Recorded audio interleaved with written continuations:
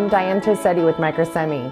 Welcome again to Microsemi University's School of FPGAs, a series of video segments to inspire your next designs and further introduce the features and capabilities of our products. Today's video explains the low power attributes of our PolarFire FPGAs. Microsemi PolarFire FPGAs are cost-optimized, lowest power, mid-range density devices.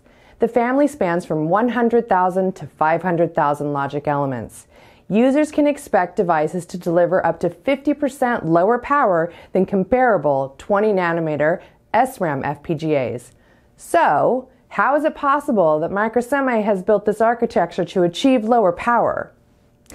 There are several design and technology features which enable PolarFire to deliver the lowest total power.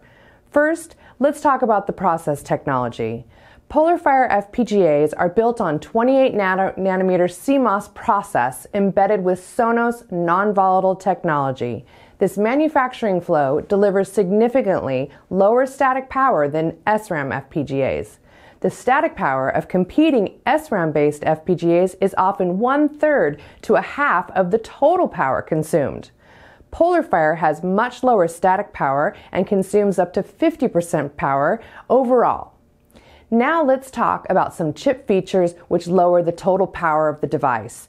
Our transceivers are optimized for up to 12.7 gig throughput. At 10 gigabit performance, we consume less than 90 milliwatts per channel. Competing device transceivers were designed for high-end products, which are larger in die size and consume additional power. The PolarFire FPGA fabric is purpose-built for 100,000 to 500,000 LEs. Competing mid-range FPGAs are actually stripped-down versions of high-end devices. This results in larger die size and translates to higher power. PolarFire FPGA fabric was developed and targeted at the mid-range. There are also two application-specific features that deliver further power reduction.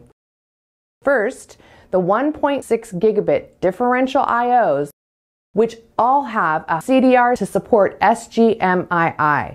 This allows general purpose IOs to support gigabit Ethernet and not require a transceiver. These differential GPIOs consume less power than the transceiver IOs. If your design uses gigabit Ethernet links, PolarFire will be your lowest power solution.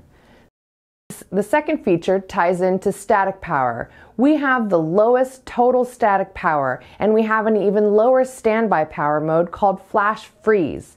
Flash freeze saves the internal contents of your design, and you can set the I/O pins to specific values that you want. Think of this as a sleep mode. The wake-up time from flash freeze to operation is only 140 microseconds. So, if you have a battery-powered application or a design which can support a sleep mode, you can take advantage of this even lower power feature. This concludes the PF102 session on our PolarFire FPGAs. I hope that you have a better understanding of how these devices deliver up to 50% lower power at mid-range densities. Thanks for watching. Keep an eye out for more videos coming soon. And remember, PolarFire cost-optimized FPGAs deliver the lowest power at mid-range densities. Want to learn more?